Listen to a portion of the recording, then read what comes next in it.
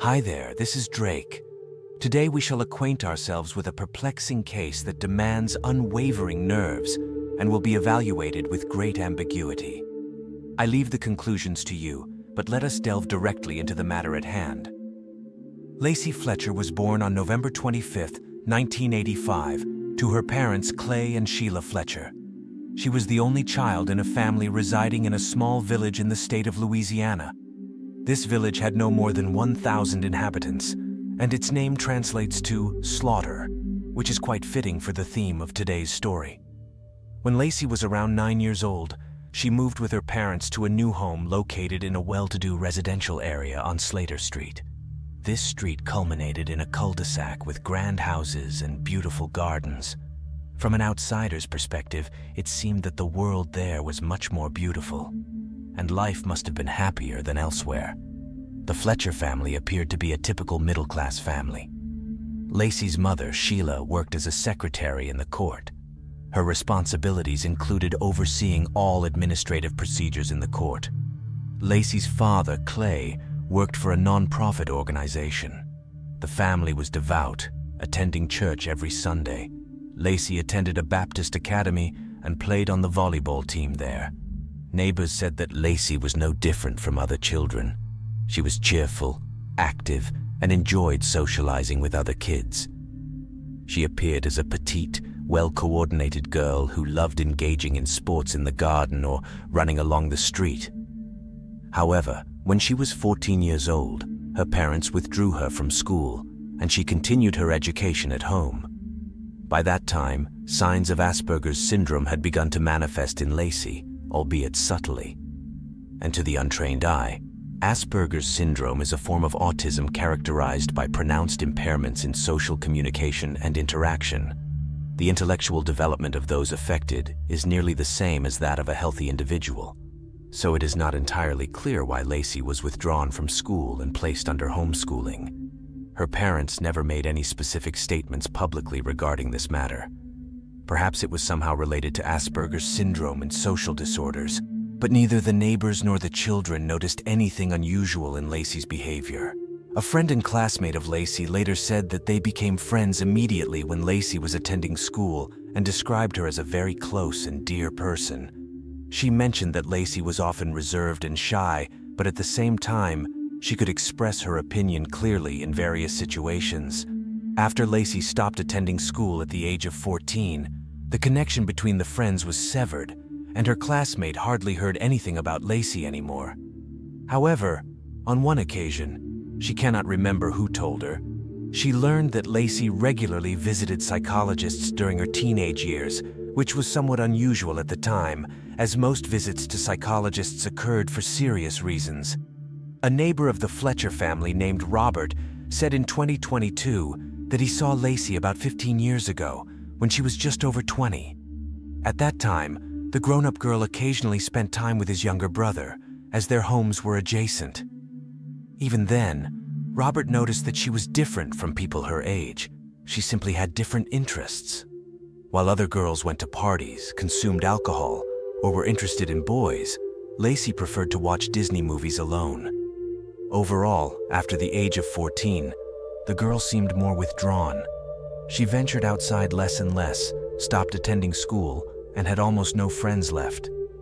After Lacey essentially stopped communicating with this neighbor's brother, and she was no longer seen, everyone assumed that either the family had moved somewhere else or Lacey had been sent to study elsewhere. But that was not the case. If someone had known that Lacey had been living in her parents' home all those years, it might have been possible to save her. In May 2017, Robert met with Lacey's father and inquired about the girl's fate, wanting to know how she was doing, if she had moved somewhere, and how her life was unfolding, where she was studying and what she was studying. But Lacey's father replied that she was fine and still living at home, then quickly changed the subject. This already seemed strange to the neighbor because at that time, the girl should have been in her early 30s and living nearby, even without delving into someone else's life. There was still the opportunity to see how those who lived nearby took out the trash or came and went somewhere. However, no one had seen Lacey all those years, and this strange evasion from her father and the neighbor's suspicion remained with him. January 2022, 2:30 a.m., a call was made to the local police station. It was Lacey's mother, Sheila Fletcher, her voice filled with distress, reporting that her daughter had stopped breathing. The police immediately rushed to their home to provide assistance. At the same time, the coroner's office was notified. When the authorities entered the house, they were hit by a repugnant odor, a stench of decay and feces that made it unbearable to breathe the air inside. Later, the coroner would say that throughout his professional career, he had never encountered anything more horrifying than this smell, and for a week, he could not eat properly due to nausea. This man, who had worked as a doctor and coroner for 30 years, had seen various accidents and unfortunate incidents, but what he witnessed in the Fletcher's home shocked and horrified him. The sheriff of the police was also completely bewildered, looking at the scene in the living room where Lacey lay on the couch. At first glance, one could tell that she was around 30 years old, but her appearance was unkempt. That was the initial impression. Upon closer inspection, it was discovered that Lacey weighed only 96 pounds, severely emaciated. She wore only a t-shirt, which was pulled up above her chest. Her eyes were wide open, and her hair was completely tangled, resembling a dense woven mat that somehow ended up on her head. And it was impossible to comb her hair. Her entire body was covered in feces, even in her ears, and waste material was found in her eyes and mouth. Bed sores were found all over her body, some of them festering, and some were so deep that they reached the bones. Bed sores typically occur in those who are bedridden due to illness. Lacey's body was marked with brown spots and bed sores, and her buttocks were completely deformed with patches of missing skin. Lacey was infested with insect larvae that lived in various parts of her body, causing unimaginable suffering. The photos taken at that time were never published in the media or on the internet, as they were simply too horrifying and could be traumatizing for people. Even the coroner and the police officers who arrived on the scene had a hard time recovering from what they saw. However, there is a publicly available photograph of the couch on which Lacey died. This piece of furniture was completely destroyed, rotted away, and where Lacey lay, a huge hole formed, in which human remains, pieces of skin, pus, and feces were discovered. Even the wooden floor beneath the couch was covered in all of this and began to rot. During the autopsy, the coroner found remnants of foam from the couch upholstery in Lacey's stomach. Apparently, she was so hungry that she began to eat the couch. The cause of Lacey's death was multifactorial, meaning that her death resulted from a combination of many factors, including the neglected bed sores that required urgent treatment, as well as bone inflammation and blood infection. When Lacey was found, her mother Sheila was sitting with her on the couch, crying, and her father Clay looked utterly devastated. Naturally, the investigators had numerous questions about how a person could end up in such a condition. When did neglect begin, and why did the parents who lived in Lacey's home do nothing and allow things to escalate to such an extent? Initially, the girl's parents did not want to publicly comment on the matter. Later, her mother testified that Lacey had been growing more and more distant from them, and when she turned 20, she simply refused to leave the house. She had no interests. At some point, Lacey refused to get up from the couch, prompting her parents to seek medical help. However, they consulted a doctor without Lacey present, as she refused to leave the house. This doctor advised them to take the girl to the hospital, but Lacey did not want to go anywhere, and her parents did not know what to do next. Her condition worsened, and at some point, Lacey even stopped getting up to use the bathroom. She began relieving herself in a towel that her mother placed near the couch, and sometimes it happened right in bed. The girl silently and aloofly lay on soiled bedding. Lacey's mother mentioned that she constantly brought her daughter food and drinks and tried to tend to her wounds, which resulted from her constant lying on the couch. Lacey never complained of pain and remained in her right mind until the end. When Lacey suddenly stopped breathing, her mother called emergency services, but it was already too late. There were rumors that it was a neighbor who compelled Lacey's parents to make the call. This neighbor saw Lacey lying motionless through a window and realized that something was amiss. He told Lacey's mother to make the call, or else he would do it himself. However, the police did not confirm this information later. But as it is known, rumors do not arise out of thin air. They stem from a lack of information.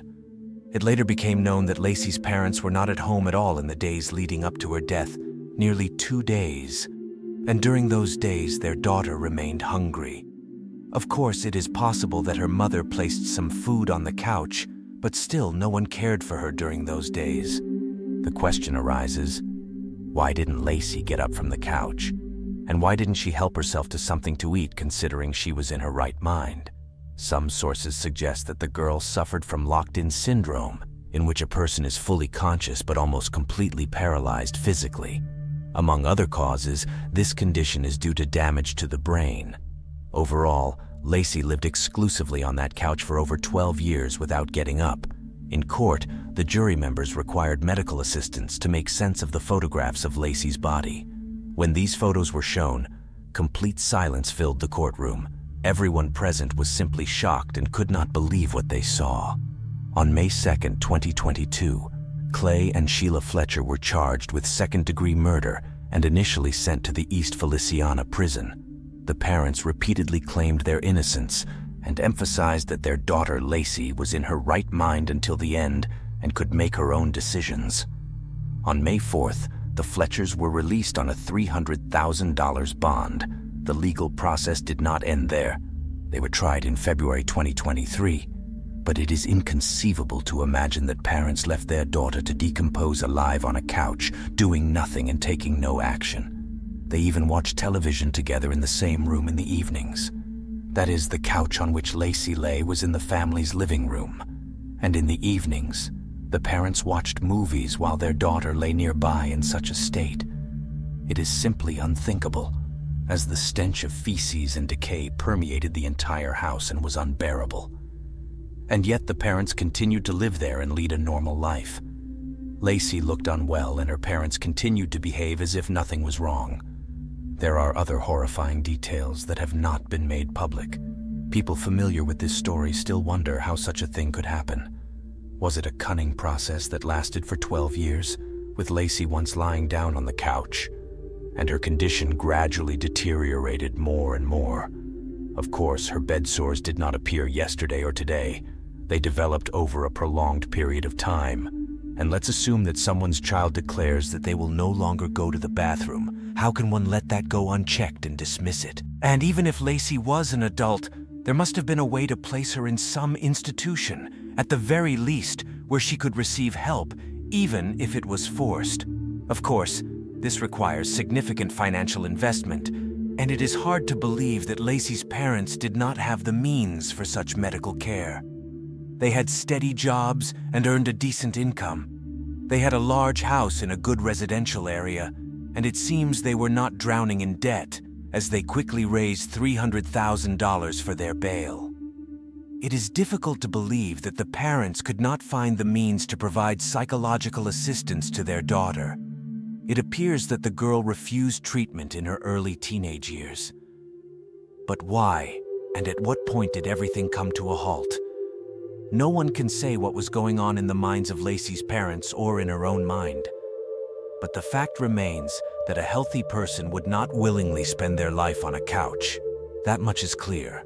Something must have happened in Lacey's mind, and it was difficult or impossible for her parents to reach her.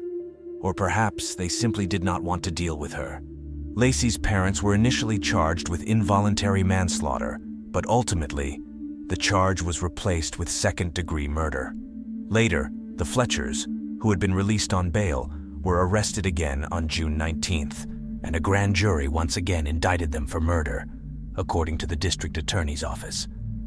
We will ensure justice for Lacey, and the public will know that guardians will be held accountable for negligence or cruel treatment of a person under their care, the prosecutor's statement said. Thank you for watching. I recommend watching other videos on our channel. Like and subscribe to my channel. Until we meet again.